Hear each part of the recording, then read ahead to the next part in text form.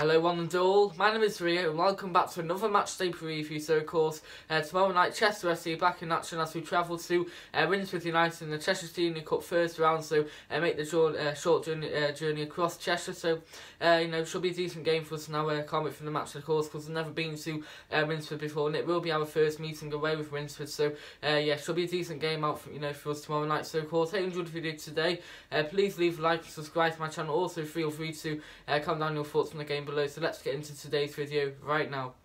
So with it being a Cheshire Senior Cup tie, it doesn't take long to get to Winsford from here whatsoever. With that being said, it only takes about half an hour to get there. So it will be a short journey for us, and we've never played Winsford away before. So for all of our supporters who will be going tomorrow, it will be our first ever journey there. So hopefully it will be a good one, of course, because Winsford, they play 3 leagues below. So they played at St Luke's Barton Stadium. So as I said, just then they played in the North West Counties League. So that is 3 teams below us. And to be fair, it is a bad ground. It's not the best ground.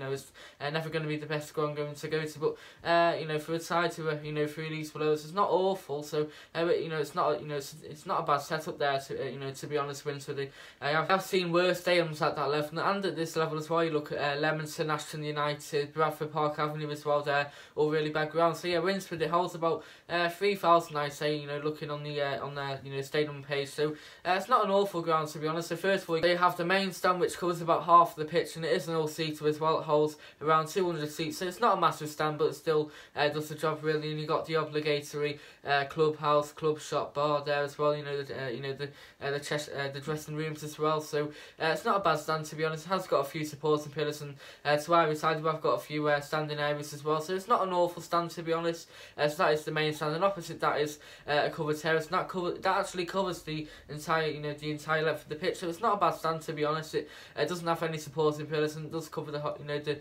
full length of the pitch as well. So that is it's not a bad covered terrace to be honest.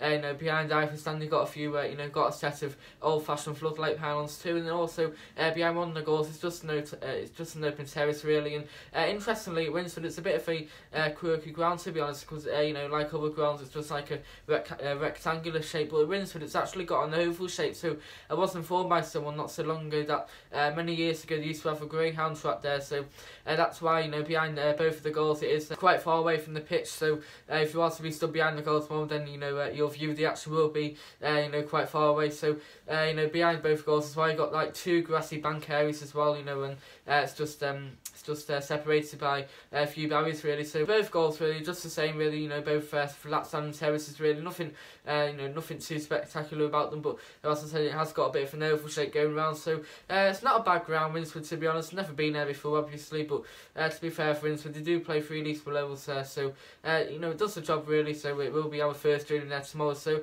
as you may know, Winsford United, they play in the North West Counties League, and so far this season they aren't doing too well at all. They are only 2 places above the relegation zone, so they are in danger of getting relegated. And I've heard from a couple of people that they aren't doing well this season. So hopefully we can get the win tomorrow, because I don't think we'll feel the strongest of sides. As Anthony Johnson, one of our joint managers, said the other day that he's going to rest a lot of our key players, and he's going to field some of our so-called fringe players and also some of our youth players as well. Just to get for them to play some first team football, because at the end of the day, we aren't in the FA Trophy, we're not in the FA Cup anymore as well. So I wouldn't mind if we had a nice run in this competition, just to build a bit of momentum up, because as I say, we are doing well in the league, in the league this season. So we won't feel the strongest side tomorrow, but I still think we'll be able to we'll do enough to beat Winsford tomorrow. Because you know what, if just 3 years ago it was in November, we actually played Winsford at home in the Cheshire Senior Cup, and we actually beat them 10-1. No joke about that. Or you can even check on the internet to find out that I'm not lying at all. But we actually beat them 10-1. So that was a fantastic night at home. I know Winsford, they have got a completely different squad now, but they aren't doing too well this season. So I wouldn't be surprised if we do beat them 10-1 again tomorrow. But I just got to respect them at the end of the day. I know it's the Cheshire Cup, but still think we'll have enough to beat them tomorrow, even if we play our reserve side. So they are having a bit of a trouble season, but they do seem like a decent club, to be honest. A nice local club for us. So just got to respect them a bit more tomorrow. Then hopefully we can get progress in the next round. So Winsford United, they aren't doing too well this season, but hopefully we can avoid a potential banana skin.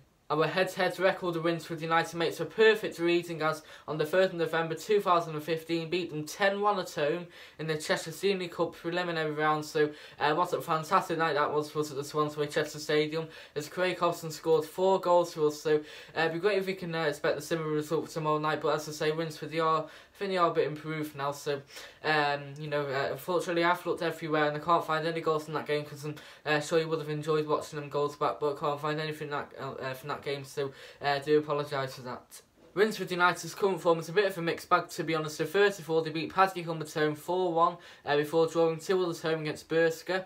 After that, they drew 1-0 away 1874 Northwich before losing 1-0 at home to City of Liverpool. And then finally, just a couple of days ago, they lost 4-1 away at Ashton Athletic. So Winsford will be home to improve on that tomorrow evening. Our form is a bit of a mixed bag too, albeit we did manage to beat FC United in Manchester on Saturday. So first of all, on the 22nd of December, we beat AFC Telford United at home 2-1 before losing 3-0 away at Southport on Boxing Day.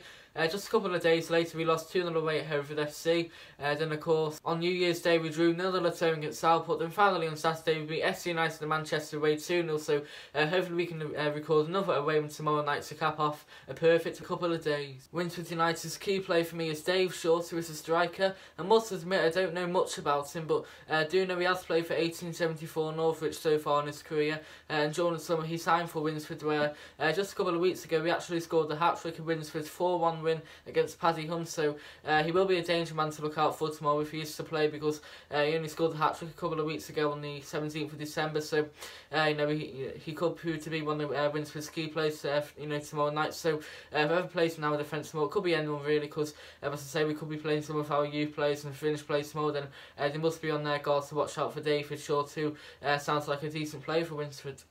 I know this is only a Cheshire Senior Cup tie, but for some reason I can't wait for this game. It's probably because it's an away match under the lights, isn't it? So I've never been to Winsford before, so it will be nice to get this ground tipped off my list. It's not the greatest of grounds, but as I said before, it's not bad for Winsford to do our 3 leagues below. So we should be beating these sort of sides, whether we play our first team or put our reserve team out. We should be beating these sort of sides. So I do think we'll win tomorrow. So my score prediction is Winsford United 0, Chester FC 4. So I do think we'll run to another win tomorrow.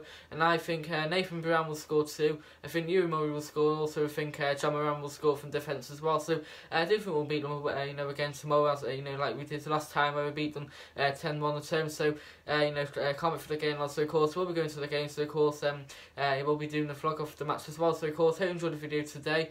Please leave a like and subscribe to my channel. Also, feel free to comment down your score predictions below. So come on, City. It's only a Cheshire Cup game, but hopefully we can progress in the next round. Come on, the Blues.